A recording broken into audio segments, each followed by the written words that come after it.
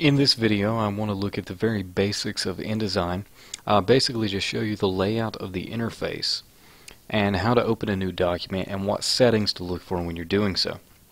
At the very beginning here, I'll just point out the toolbar over on the left. This is familiar if you've used any Adobe product. And also at the very top of said toolbar is this black arrow.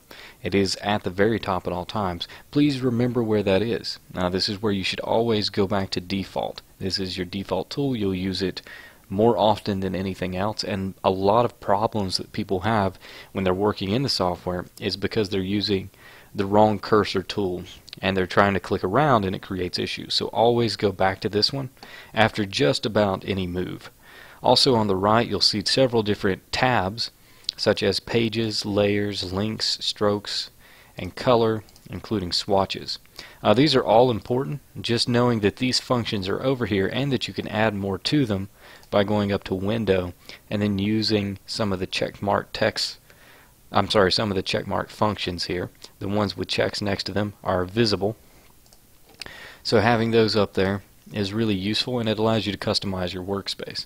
The first thing I'm going to do is actually open up a new document, File, New, and Document. There are several options here, but more often than not the one that you will use is Document.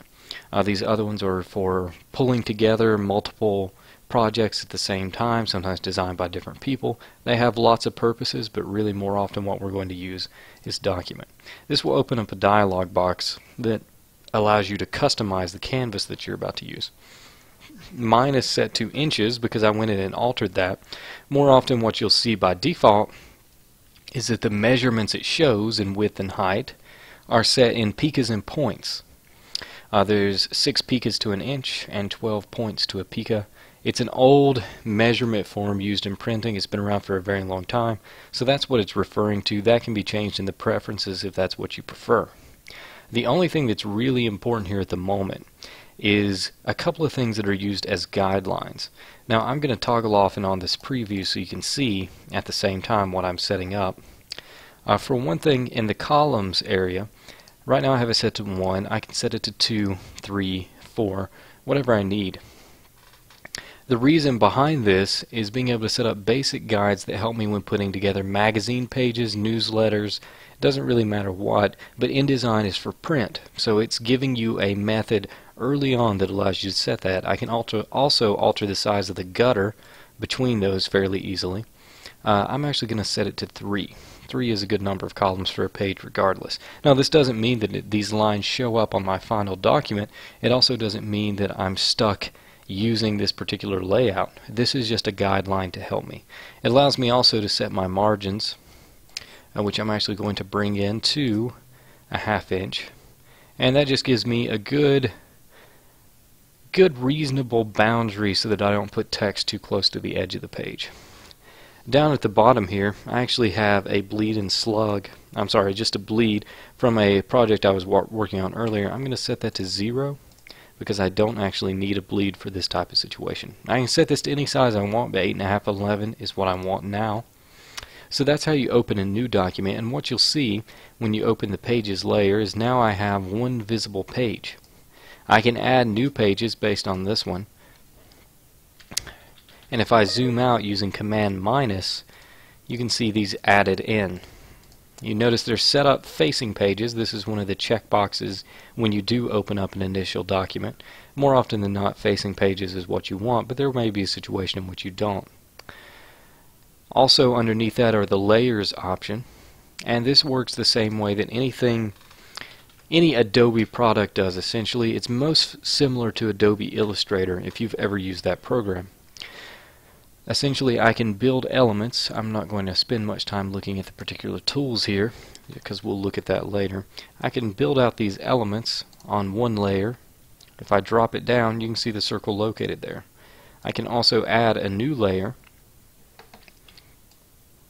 Let me grab a different shape here, and I can drag that one over, and you'll notice the outline is red.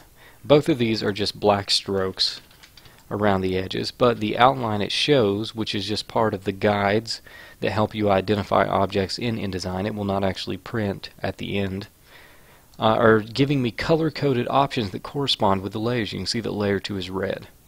So these are ways that you can identify what your elements are just by seeing the outline around them. I'm going to change the color of these so they're visible. And then if I go over here and click down at the very bottom, it gives me different view modes. I'm going to set mine to preview. For some reason it's hanging off the screen. But as you can see, the red stroke and the blue stroke disappear from around the edges. This is what my design would actually look like if I was publishing it. Nothing particularly interesting so far. I'm going to take this back to normal setting. That's why I mentioned that this outline that shows that corresponds to the layer is simply something that's there to help you. It doesn't actually print. A couple of other things to look at with layers is my ability to use this eyeball icon to toggle them off and on. Now it's still there. Obviously I'm not really deleting it. I'm just making it invisible so that in some situations I can see below it if I need to, or be able to get to a layer that is buried underneath something else. Another thing to mention in this same area is this little box next to the eyeball icon that if you hover over says toggles layer lock. So if I click in there, you'll notice a little padlock icon appear, and then I cannot click what was on that layer, which is the yellow circle in this case. I can still click this one, but if I lock that layer, that one too becomes uneditable. So this is the basics of the interface, opening a new document and using layers. You want to split everything up on layers and keep it really simple so that you can navigate easily. And again, I can drop these down to see each specific thing that's on my layers. Even if I have 100 items on one layer, it'll show all of them individually, and I can go through and select them based on their description.